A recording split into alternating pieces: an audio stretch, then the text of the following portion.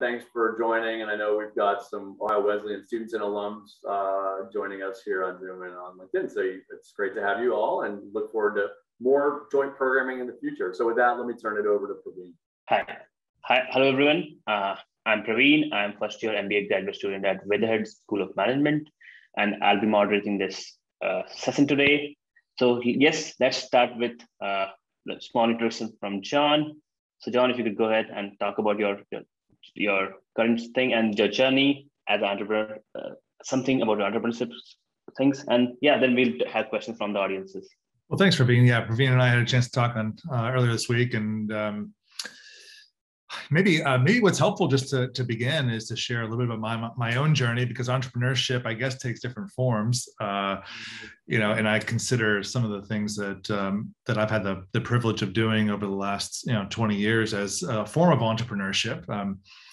After I left Ohio Wesleyan, I went to Ohio University for sports administration, and ended up in New York, in a kind of a heady time for the internet. This was kind of Internet 1.0, 1999, and I joined a business focused on sports management, but then quickly shifted to starting the economist.com website, the first version. They didn't have a website in 1999, so I had the honor of starting that business up from scratch, and spent 4 years there building that up from kind of the inception to a meaningful part of its overall revenue.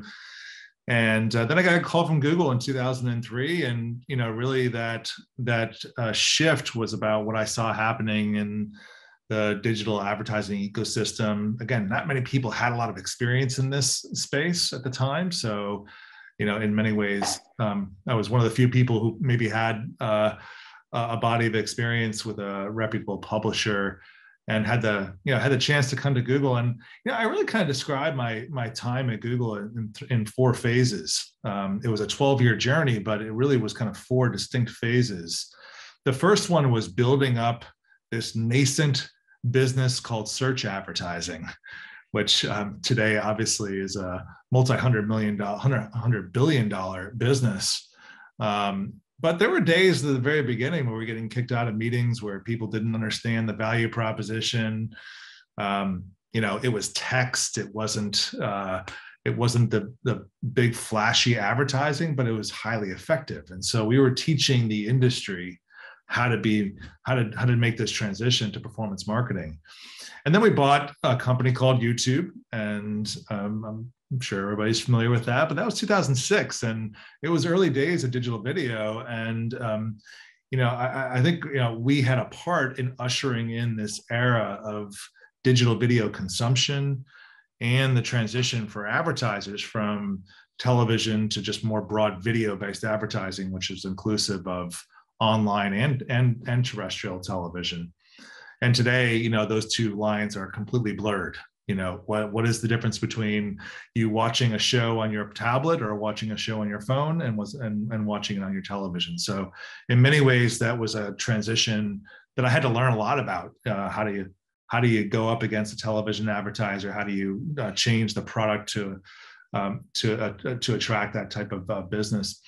Then we had search, and then we bought YouTube, and then we bought a company called DoubleClick, which probably most people don't know what that is. But if you're familiar with how internet advertising gets served across the entire web, DoubleClick is the kind of the pipes, the infrastructure that runs all of the advertising across the web. So a lot of the publishers that run advertising use DoubleClick. And essentially what we were able to do with that acquisition was usher in this era of more data-driven marketing, very, very precise, what we call programmatic advertising, that leveraged very, very in-depth first-party data assets to make advertising across the web more relevant. And that, again, became a multi-billion-dollar business. And then finally, our entire business shifted from desktop to mobile, which was a huge transformation for Google. And so again, learning a new kind of skill. How do you transition all of our existing products to to a mobile environment. So again, those were some of the kind of experiences. Then I came to Pinterest 6 years ago, and I saw some of the raw ingredients in Pinterest to go build this up from 100 million users and 125 million in revenue to today almost 500 million users, and next year will be over 3 billion in revenue. So it's been a fun process of building up that. I think it's the key word that I always use is building and learning, because each of those phases at Google, the experience at Economist, and now at Pinterest are all about building something up from its nascency to scale. And that's what I've enjoyed throughout my career. Cool.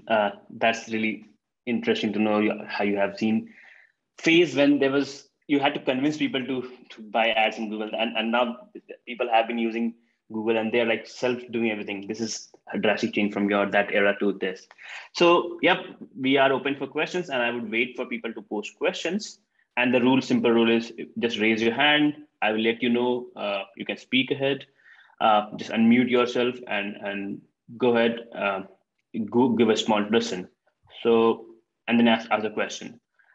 I don't see any questions right now, so I'll start with my question, which would be around, so one of the basic questions is for people like us or people like in colleges right now, and they want to start something. So what are the basic things they have to keep in mind? Like some small quote, something you have for people like us, or any guidelines. Let's just keep this thing in mind when you start, and don't just go over fancy things. Do you have something basic for people to follow when they want to start? Well, I'm sure you all know this. I'm not going to tell you anything that you don't already know, but you always want to start with what is the consumer problem that you're trying to solve in a different way than it's being solved today. And the lens that I take when I think about that is what is the application of technology on that problem? And that's my lens. It's not always going to be the right lens to think about. But when I think about where I invest, when I talk to people, like, what are those opportunities to apply technology to an existing problem? And I think you see this happening, in various industries. I'm really excited about the fintech space, and you see what's happening with companies like Afterpay. I think they got acquired for $30 billion for just installment-based financing. Which again is a consumer insight about how the next generation of consumers, younger consumers, want to pay. They don't use credit cards as much, and so they want to have these options to pay over time.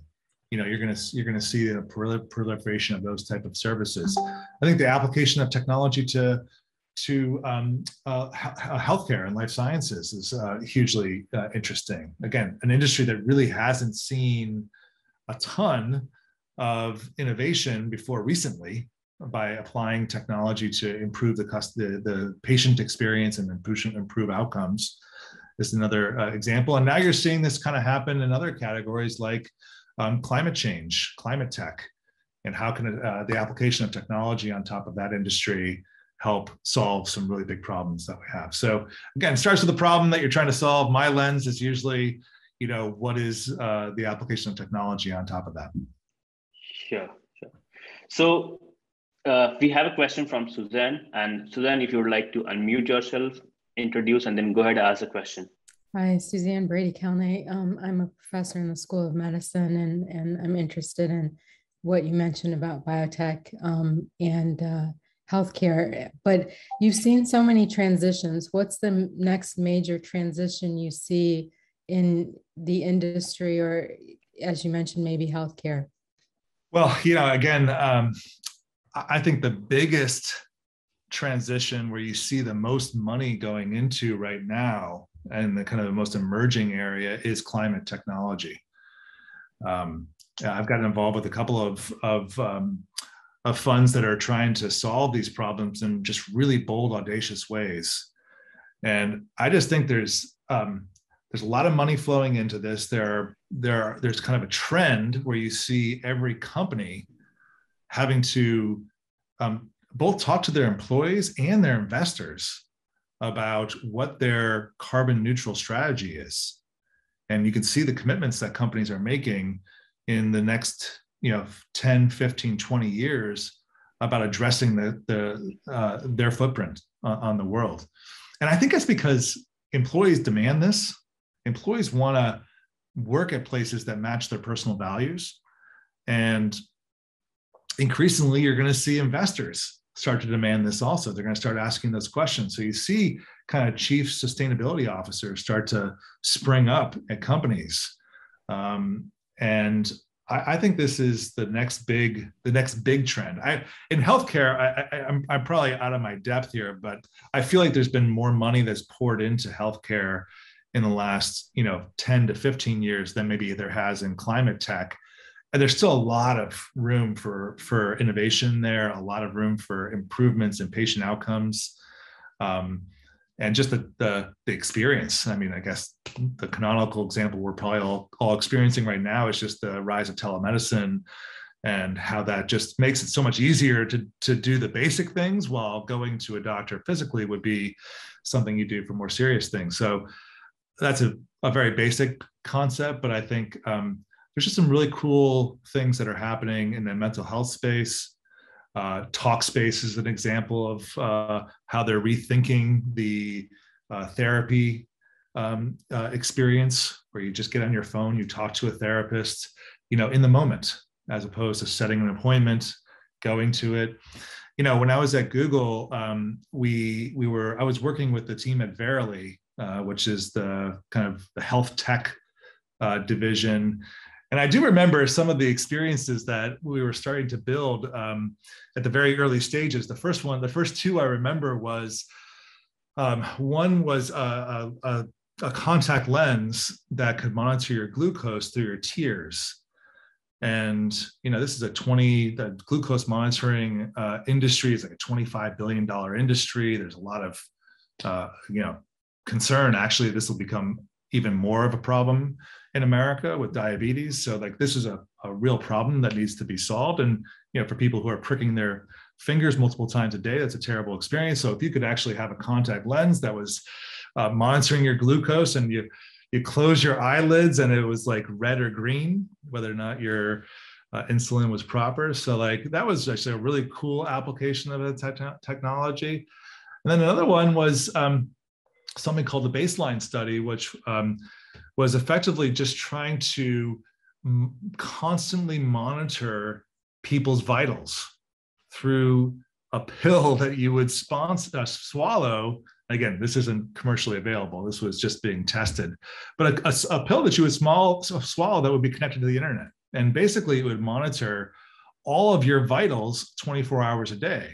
So essentially, instead of you going to a doctor once a year when you could have, eaten right for the last 7 days, you could have exercised, and now your blood pressure came down.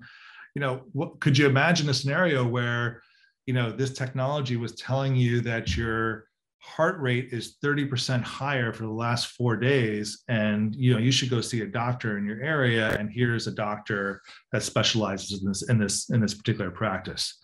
Those were mind-bending examples of what we could do really differently in the healthcare space that I thought, we talked to a couple of CEOs about this, and I think they were all kind of equally blown away if this was possible. Again, there's a lot of implications behind it, but that's just kind of the lens that I think Google took to that problem, and a lens that still is an opportunity to take to really fundamentally transform how the healthcare system works.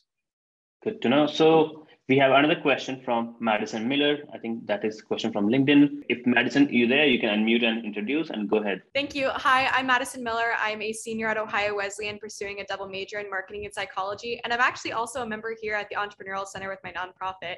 But I am so curious. We've talked a lot about transitioning in industry, and with your extensive experience from taking Google from desktop to mobile, and even with YouTube and watching everything move with video consumption, my question for you is about Pinterest. And I've noticed a few added features here in the recent updates revolving around a consumer's love for short video consumption. So with that being said, what's next for Pinterest to compete with other social media platforms that have capitalized off of that feature? Yeah, well, it's very astute of you, Madison, to have noticed that. It's actually an interesting kind of journey that we've been on. And what I would say is that the way that people use Pinterest in the past, it really started as a place for our founders to collect things across the web that they found interesting, and then put them onto boards that represented their interests and represented things that they either liked or they wanted to do.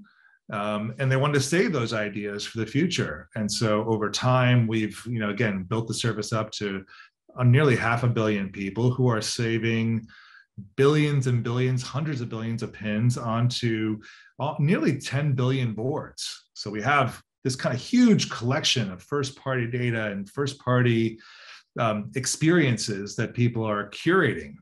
And we kind of call it our taste graph. It's like, it's your personal taste, it's your personal preferences. And we know more about you based on what you're pinning and saving on the platform to help recommend new ideas to you that you might be interested in the future. And so the transition that we're making is, the way that happened before was that people would curate ideas from across the web. Well, what you see happening today is more and more content is getting published directly into platforms, kind of bypassing the web, if you will. You can think about this in Snap. Snap has their Discover section where people are publishing directly into Snap. YouTube has YouTube Originals, and there's all kinds of content that's exclusively available on YouTube. And so what we have to, and TikTok obviously is doing the same thing with original content that's being published there. So what we really said, we need to kind of empower this army of creators to build content for Pinterest. And do it in a way that's congruent with the experience, congruent with what we want people to actually do on the platform. We want them to find ideas. We want them to get off of Pinterest to go do those in their real life. So we're not about just spending time and entertainment and kind of mind-numbing things. We want this to be something that you find ideas, and our goal is to get you off of Pinterest to go do those things. So we're now empowering media companies, influencers, brands, even individuals who are experts to publish on Pinterest at scale with original content. And I think it's one of the biggest kind of changes and transformations for Pinterest in our 10, 11 year history, to make it really about the creator, the personalities, and the content on the platform. And we're going to be introducing kind of new monetization opportunities that go alongside that too. So it's kind of I kind of view it as like the last 6 years have gotten us to this first, milestone, this base camp, and then the next journey is ahead of us with this creator strategy. Awesome. Thank you so much. I thought I saw something coming when the watch feature was added. So I was curious to know if you guys were starting to dabble in that video consumption era. So thank you so much. I appreciate it. Yeah, that's right. Yes. So I think I'll go ahead with one more question, since we don't have right now anything on the question list. So I think we talked about this in our last meeting. I will just repeat the same question. There are lots of people who do not come from technology background, and they also want to start, and they find it difficult. What is your suggestion, and how can they tackle this problem of starting when they are? And you told earlier that what to build is something which you can change with technology. So technology is so much needed for everything today. So what would your suggestion and recommendation to those kind of people? Well, again, I think if you start with the problem, the problem is universal, right? So technology can be part of that solution. By the way, technology doesn't have to be everything. That's just kind of, again, that's the lens I'm bringing to the table.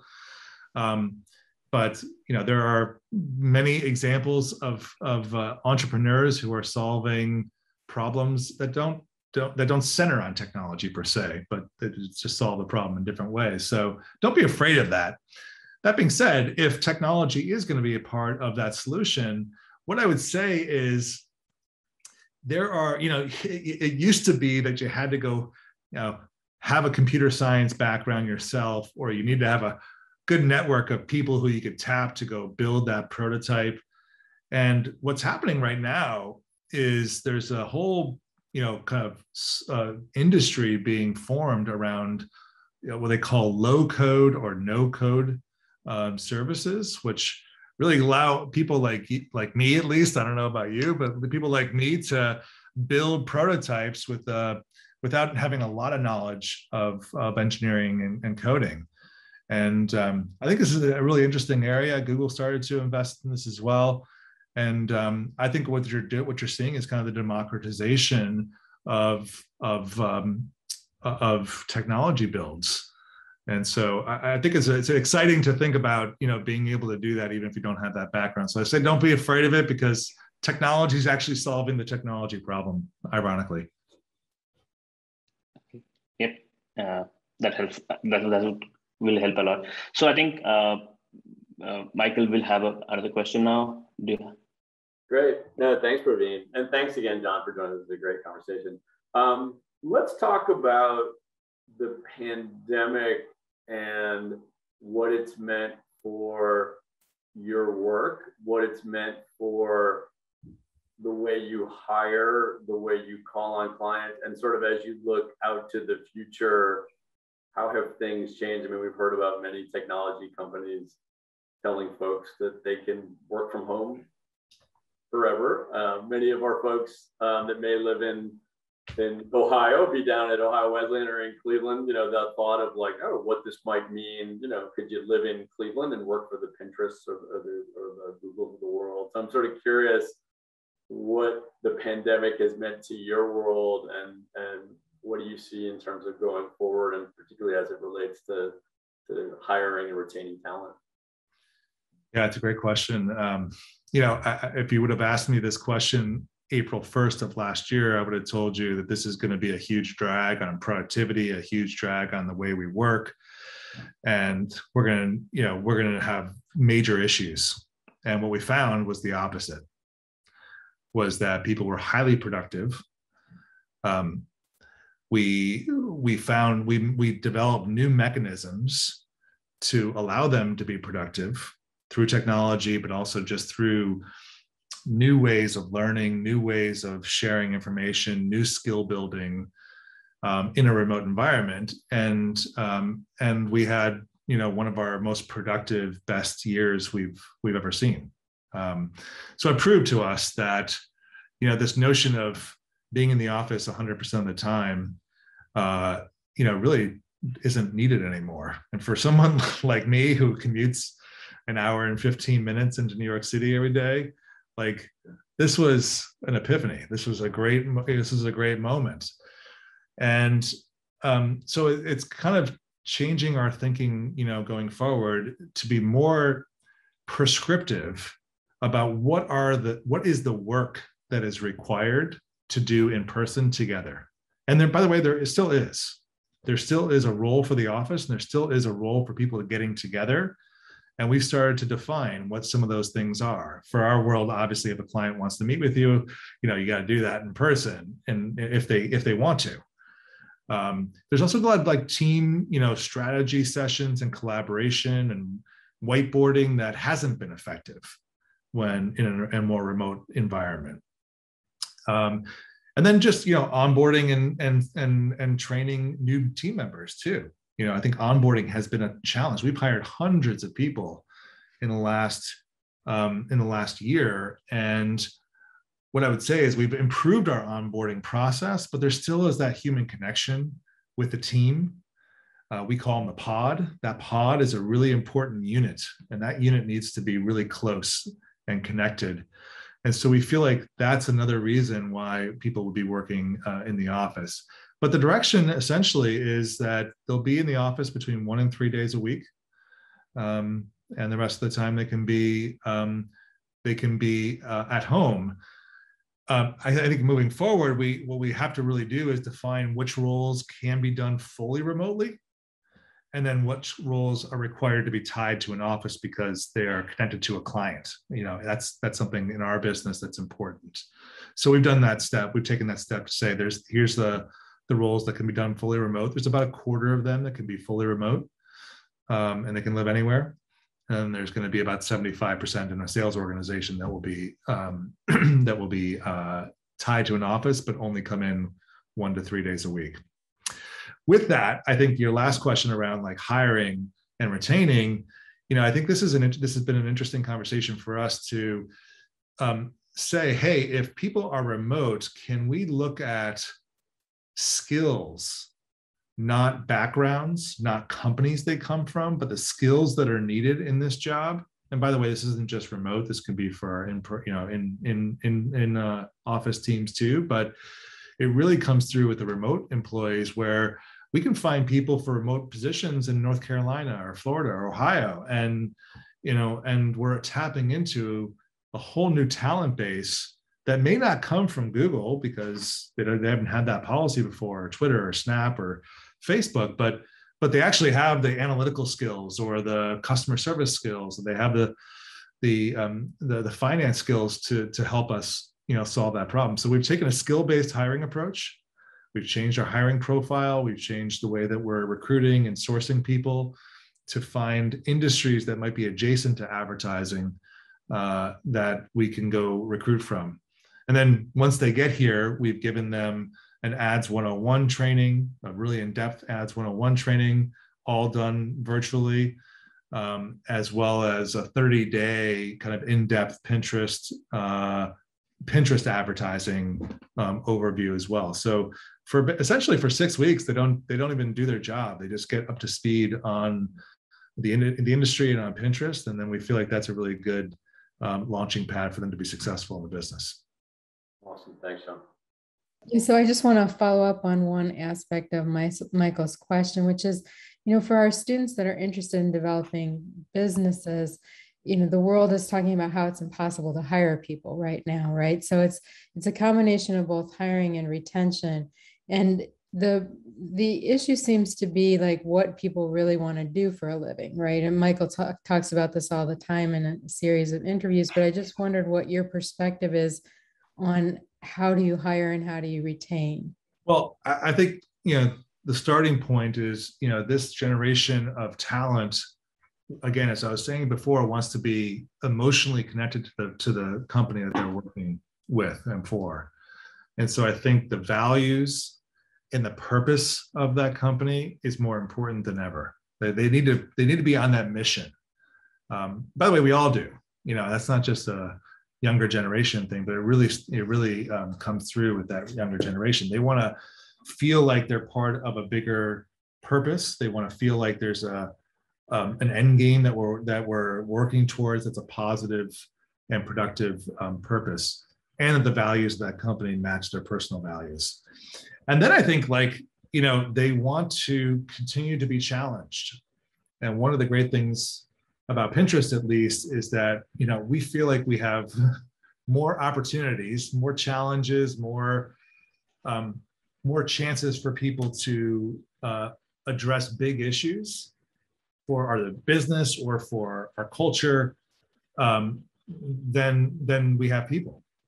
So, if you're looking for a place where you can have an impact at some scale, at a pretty large scale, our feeling is that, this is a place where you can not only just do your job, but you can also have a broader impact. And and then finally, they got to feel like they're continuing to improve. And so we spend a lot of time and learning, spend a lot of time thinking through the skill-based training agenda that we bring forward to the team, so that, I always say to people, if Pinterest isn't the right place for you, we're going to make you so marketable. We're going to make you in such high demand because you know so much about the advertising ecosystem, so much about your customer's business, and you've got the skills to apply that to other businesses. I hope there's a place for you at Pinterest, and don't get me wrong, I don't want anybody to leave. But I remember Tim Armstrong at Google telling us this too, who went on to be the CEO of AOL. He said, you're going to be somebody who has the opportunity to do a lot of different things, because we're going to prepare you in a way that is going to allow you to advance your career at Google as we continue to grow. And there'll be plenty of opportunities if that's the case. Or if this is the place for you, you're going to be in high demand no matter what. And I feel the same way about my role and our role at Pinterest to equip the next generation of leaders for the next opportunity, hopefully inside the company, if not someplace else. Okay. So we have time for just one more question. Anyone wants to go ahead? I have a question that I post on the chat. Can you see that? I'm Mabel, and I'm an EMBA student with Weatherhead Management School. So my question is about for Jon, what's your strategy to acquiring your customer for the digital advertising? Like for your Pinterest, most content about recipes and food and lifestyles. So are you targeting those food companies or like other companies for your target audience as clients? Yeah, it's a great question. Yeah, I mean, the Pinterest, again, historically has probably been really, really well suited for food and home and beauty and fashion, maybe travel, and a couple of other categories. Again, with that creator strategy that I described earlier, we're trying to expand the use cases that people come to Pinterest for the ideas across every category, because we can be a source of inspiration for people across lots of different use cases. But yeah, there's a couple of categories that are really areas of strength for us, and so we have a whole new business acquisition team. We have a small business team that usually is the source of a lot of our new customer acquisition efforts. And they're on the phone every day, talking to small businesses, talking to medium-sized businesses to help them understand what Pinterest can do for their business and what the objectives are that we can help them solve. Our large customer segment is more of a managed service type of approach, whereby we're already working with them in some capacity. We're working with every one of the Fortune 500, if you will. So really that acquisition arm is really dedicated to some of the up and coming direct to consumer brands like Allbirds or Casper, companies like that. And then also some of the smaller businesses that might be a really good fit for us in food, beauty, fashion, and home. And I should say we've struck partnerships also with companies like Shopify, who you might be familiar with, who essentially is running all of the infrastructure for small merchants to manage their entire catalog of products. And now recently they've started to strike partnerships with companies like Google and Pinterest and TikTok to distribute those products onto those platforms.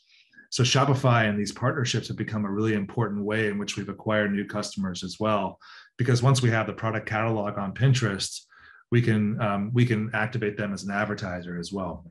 So it's been kind of a dual-pronged approach with our own team acquiring new businesses as well as using our partnerships to identify those high value advertisers too. Thanks for the question. Jon, this is from Taylor Guidry. My question is, how are companies like Pinterest attracting consumers that do not have accessibility to technology? Consumers that may have money to spend but cannot afford internet service or cannot afford a computer or have tech cell phones?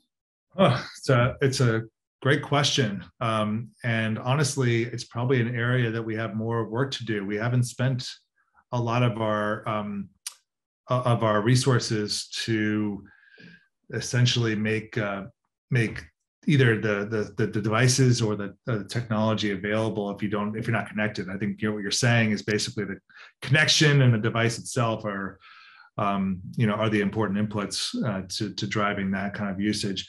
I will say that we're trying to, for those that do have access, we're trying to make the product more inclusive of different types of backgrounds and different types of experiences. For instance, we launched something called skin tone filters for individuals who are using Pinterest when they are looking for ideas around beauty. A piece of feedback we had from our Black community was like, hey, I see a bunch of white women on the platform when I come and look for beauty ideas. So we allowed people to put their skin tone filter into the top of the results, and then all of the results would dynamically change to match that skin tone. So it's just a more personalized, more customized experience. And then this last week, we launched the same thing for hair filters. So you could choose different filters based on, I don't have to deal with this, unfortunately, but for people who do have hair, those folks can choose what their hairstyle looks like, and they can get ideas that match that. So I would encourage you to, look at the skin tone filters, look at the hair filters as well. I think that's the angle that we're trying to approach this with more inclusivity, more accessibility, and more personal experiences on the platform that reflect our audience that is on the platform. But I think you bring up a really important point that that accessibility to technology is an important aspect of this as well. It's just not something that Pinterest has attacked yet. Well, great. Well, let me jump in here to thank Veale for moderating. Really appreciate it.